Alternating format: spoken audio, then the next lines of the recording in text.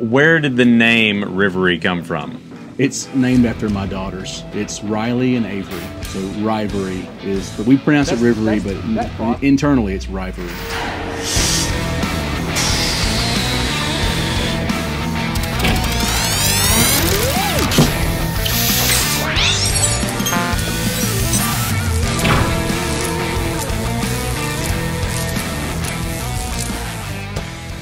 What's going on, fellas? Hey. How are you guys doing? Pretty good. How about you? Nice to see the shop finally, and we're excited to show everybody. In case you guys didn't know, they are right here in Sevierville, and that is where these things are made, right here, and we're going to show you guys the process.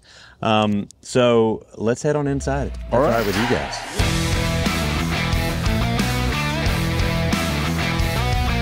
Oh my God! Wow. The product that we're talking about is the Rivery Manufacturing Zero, and we now have these at Smoky Mountain Knife Works. So it is a manual out the front utility knife that is like a keychain friendly size, but an automatic return. Yeah. Which is a super satisfying fidget toy as well. Yeah. But really easy to change the blade out. All right, so tell everybody who you are and how you got started. Where did this all come from, and how did you get started down this road? I'm Michael Sayers, and I started machining as a hobby. I had a day job. I was doing engineering and doing a lot of stuff and driving back and forth in Knoxville all the time. About 2015, I bought a car and I needed to make a supercharger pulley. And it just spun out of control from there. I was like, well, let me just machine it myself and let me learn how to machine. Let me go into YouTube. And so about 2015, I started learning the tips and tricks, and I started with a little bitty manual machine. And I got really excited about CNC machining, and then like that fire started burning in me. Like I've got to get a mill, I've got to get a mill.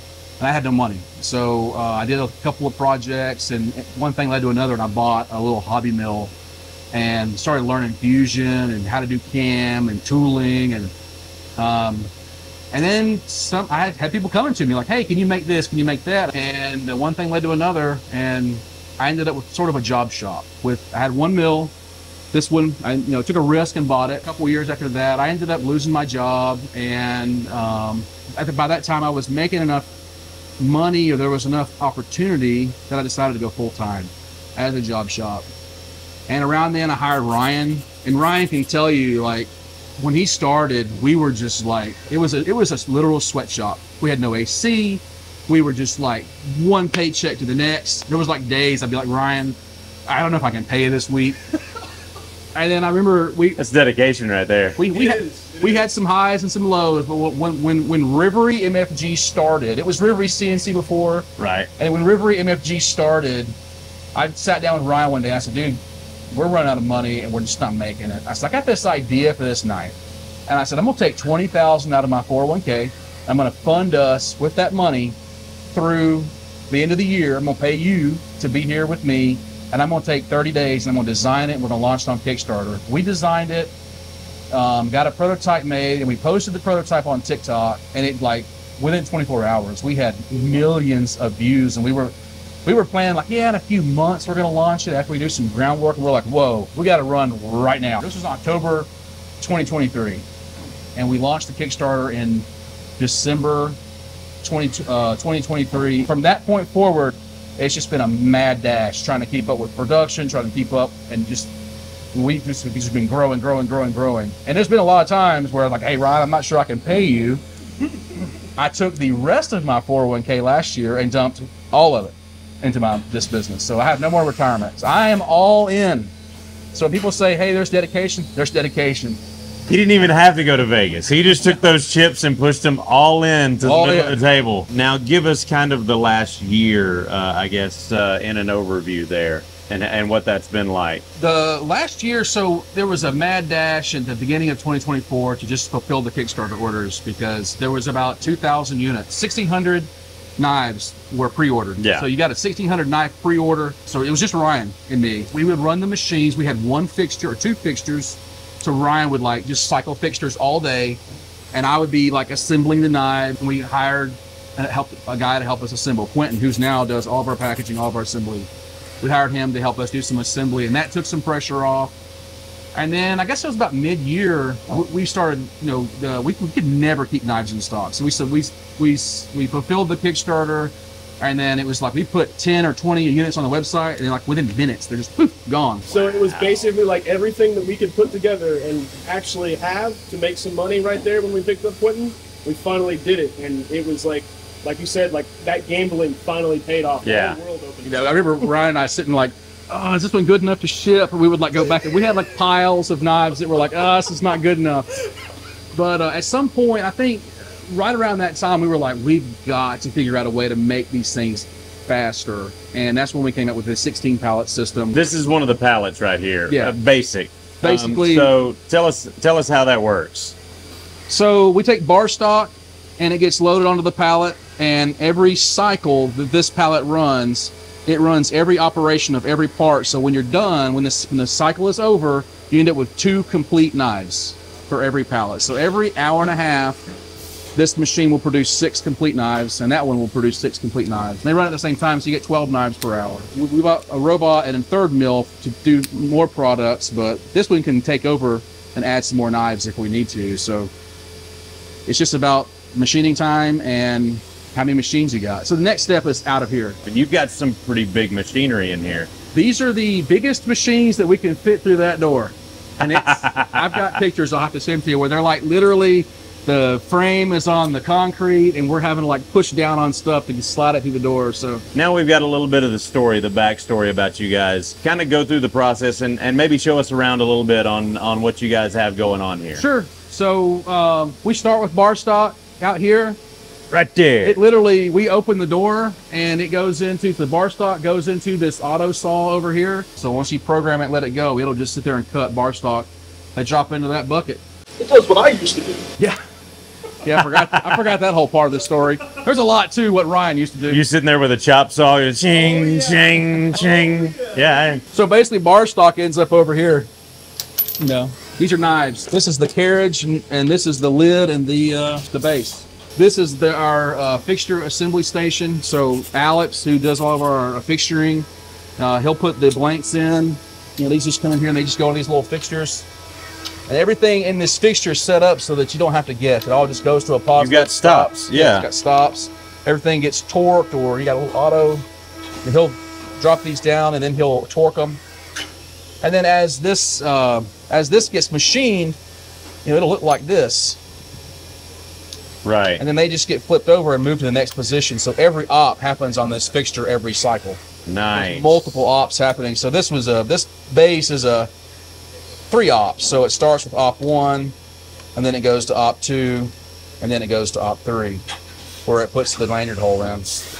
Oh. Did it just like that. That was one of the more tricky things I had to come up with, because in the beginning we didn't have a lanyard hole. During the Kickstarter we got asked for it, and I was like, where can I put a hole in this thing and have it look decent, you know? So that's how that happens. And so basically these are all numbered, they're all identical, and so like I said, we've got 16 of them. So he'll build up all of them, and then they just get put in the machine. So while Alex is letting the machines run, he'll normally come over and he'll clean the parts, because every part comes out of the fixtures goes into buckets. So we're trying to degrease them and keep them clean throughout the whole process, because ultimately that rolls into the best anodizing that we can get. Yeah, exactly. We're trying to get the cleanest parts out the door as possible. So these get just cleaned in hot water. They just get placed in here in hot water while we wait for them to come. Basically the entire day's production will end up in here, and then Alex will take them and put them into our tumbler. They'll get tumbled. That deburrs them and gives them a nice matte finish. Then they get washed and dried, and then they get taken. So Alex's job ends at the inside of here, which we didn't always, this used to be a living room. So I see. The cleaned knives get placed here. These are ready to be packed out and shipped to anodizing. In all reality, they really cost about the same amount as eggs now. So that's that's fantastic. So these get packed into these, and then we do what we call pack outs. So we develop some packaging for our anodizers. So we can get exactly 288 knives in here, and it's fully packed out. So these are little trays we designed and made, so we don't have to worry about packaging. So these go to the anodizer like this, and then the anodizer puts them back in here, and they come back to us like this. Quentin is our assembly technician and our packaging guy, so he does all of the assembly. When they come back, they get fully inspected from the anodizer, and then they get assembled. And then packed into boxes and ready and put in inventory. This is our next shipment coming to Smoky Mountain Knife Works. No kidding. It is. You're actually getting a preview. Is it really? Ah, these are really coming to Smoky Mountain Knife Works. This is really cool looking too. It's titanium, yeah. That is awesome. These CAD labs are beautiful. We got blue, we got teal, we got purple. That is so cool and so smooth too. Yeah, the CAD lab knives are really nice. He does a fantastic job in the anodizing. The titanium, that is gorgeous. So this is something that you can add to any one of the Rivery knives. Yep, you can swap it onto yours right now. Like an add-on. That is really cool. Yeah. Now, how much do those add-ons cost, like in general? These are 95? Okay. For those of us that like to do like DIY projects and stuff, there's so much that the individual can do from that point to customize it. Yeah. Whether it's, you know, laser engraving or some sort of anodizing on the titanium itself, or even doing like a flame treatment on it. That's, I mean, there's so many cool things. Now, as far as materials goes, you guys use a few different materials. You've got the titanium here, but primarily you use aluminum. But you also use brass as well, right? We have brass. Yep, that's a titanium brass. Oh my gosh, that is gorgeous. The titanium and the brass together is nice. Oh, and that's smooth. It is. That is smooth. That's groundbreaking, isn't it? And it's heavy. I would say for our media director Isaac, this would be Yeet approved. He Yeet approves certain things if it's heavy enough, and that is definitely Yeet approved for sure. Now, as far as the production process, and this is what I think is something that really hits home and really cool about you guys. How much of this process is done right here in the U.S.? Everything. I mean, you just saw it. It's machined. We bring bar stock in. We machine it. We a lot of it's done in Tennessee, but all the little pieces and parts, except for the magnets. You can't get the magnets in the U.S., but the springs, pins, we just got a response back from U.S. Blade, and we're going to start putting all U.S. made blades in our knives. So that is cool right there. They make beautiful blades, and that's going to be our standard blade. That is really, really cool. We consider it a point of pride and a bit of a flex to source and make right here in the States. It's almost like it's hard, but we've done so much of it. It's like, but once you achieve it, you really can flex it. Yeah. Well, and I think in today's, I guess, economy and climate, it's something that's very important to a lot of people. Yeah.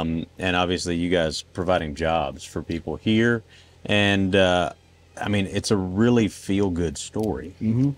Seeing what you guys started with and what you guys have turned into here. Well, we appreciate you guys. And I will say, you know, when you guys came into the shop, as soon as I got this in hand, and I mean, and everybody out there knows, I handle probably, at the very least, a dozen knives a day, a dozen different knives a day. And that's on the low end.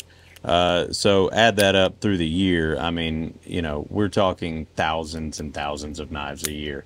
And at this point, it's very difficult to find something groundbreaking, something that I look at and I'm like, whoa, wait a minute.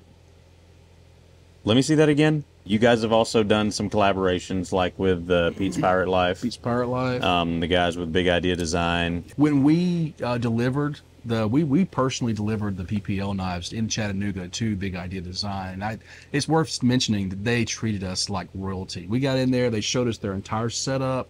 They took us over to their manufacturing area that they're onshoring parts now too. Yeah. And Chad and his team, they even gave us lunch. We walked in and they have nice. Incredibly They're awesome nice. guys. I mean, I'm just blown away at the knife industry. Because I'm new to the knife industry. Right. I'm just blown away at how great everybody is. I mean, I know there's always competition, but they were one example. And I was riding down with Ryan. We drove together, and I was telling him, I was like, I'm not sure what to expect, but we got there. On the ride back, we were like, I can't believe how nice they were. Overall, it's a very inviting and welcoming community, especially with what you guys are doing here. I mean, it's a heartwarming story, and this is what everybody wants to see. Is there anything you can hint at or tell us or show us? Oh, tease it with this. We got a new knife that we're working on, and it's built like the Zero, but it's bigger and it's better. It's going to have some new options, and it's going to have some better usability. So we took everything we learned on the Zero, piled it into the new design, and I think people are really going to like it. But this is you get a little bit of an idea of what some of the internals look like.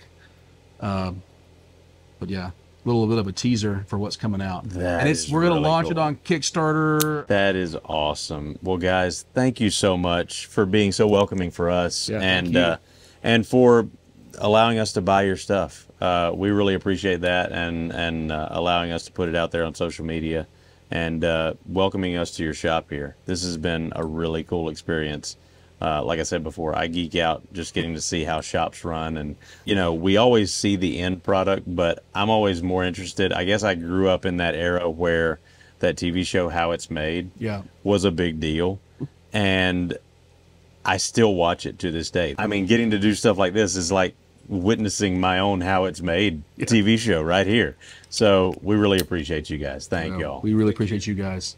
Now, folks, you can pick up your CAD Lab collaborations at SMKW. They are going to be in any day now. Actually, they're probably already in by the time this video gets out, because I think I'm going to have to edit this one. I think that's going to be the way it goes. But be sure to check on our website. If we are out of them, let us know, or go over. Where can they find your all's website? It's RiveryMFG.com. RiveryMFG.com. And if there's a combination or some sort of collaboration that you guys want, we're actually talking about doing some exclusive stuff as well, and maybe some exclusive designs. So stay tuned for that. And if you've got any ideas about that, put them in the comments down below. You can find them at smkw.com. Remember, if it cuts like a Rivery, then we carry it.